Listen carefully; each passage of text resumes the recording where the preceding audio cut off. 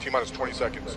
Stage 2 tanks pressing for flight. Flight computer has control of the vehicle. Do we see anything on the sensors? That's a problem.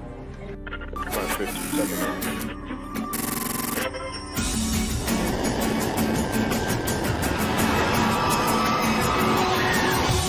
10, 9, 8, 7, 6, 5, 4, 3, 2, 1.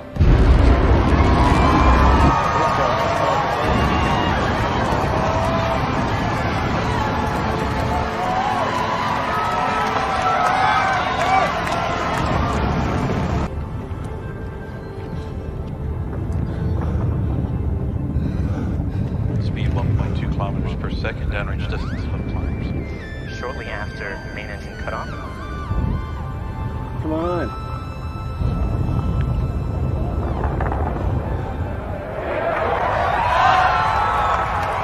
Main engine cutoff.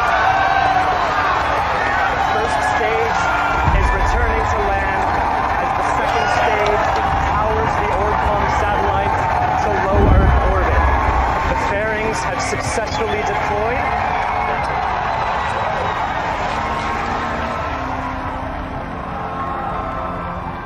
The first stage will soon begin its series of 3 burns to head back towards Cape Canaveral.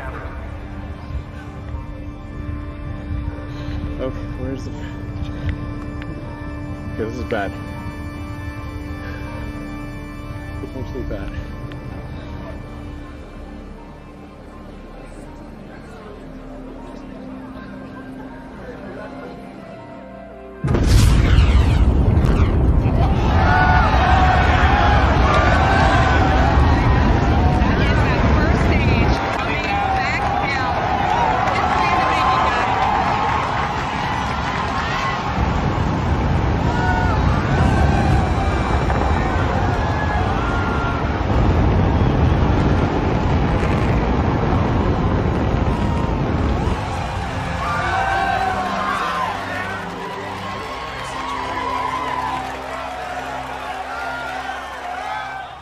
It's standing up. It's standing up.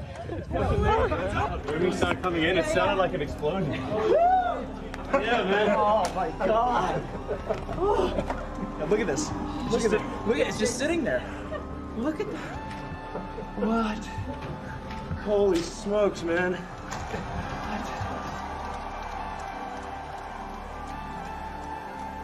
It's kind of amazing that this window of opportunity is open for life to go beyond Earth. And we just don't know how long that window is going to be open. The thing that gets me most fired up is that creating a self-sustaining civilization on Mars would be the greatest adventure ever in human history.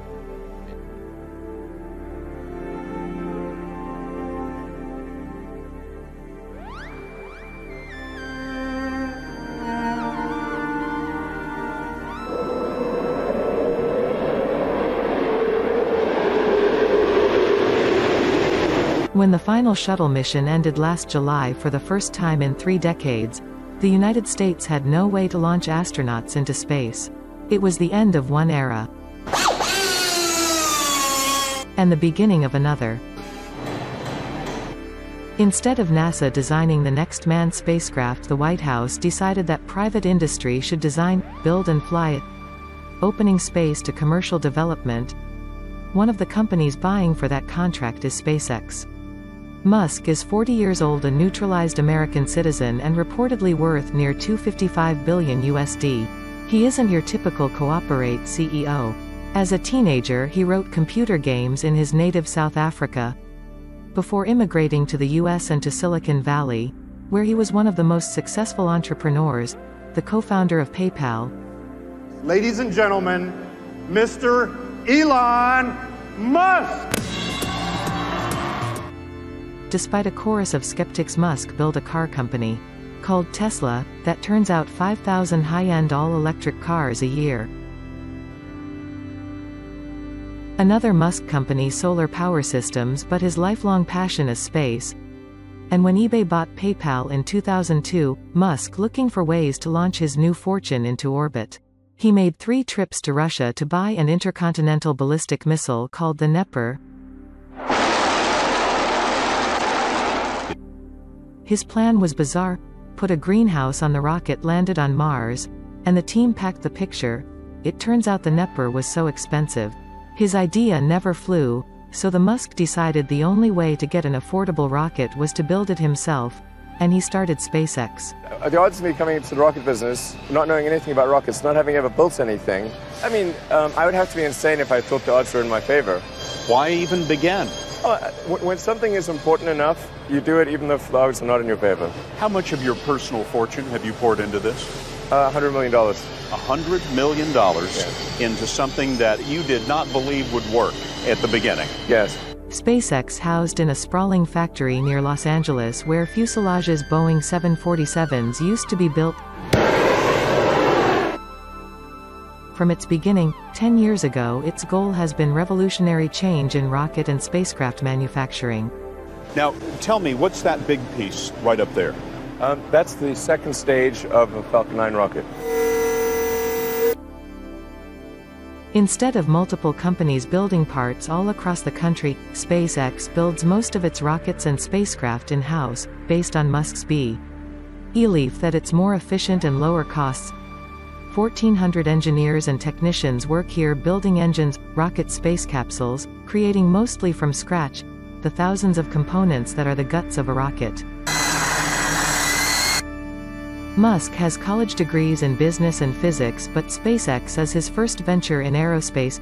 He bills himself as chief designer and chief technology officer. His team is a mixture. There are newcomers, mostly 30-something engineers. Some of them are straight out of the college, and then there are skilled technicians and aerospace veterans.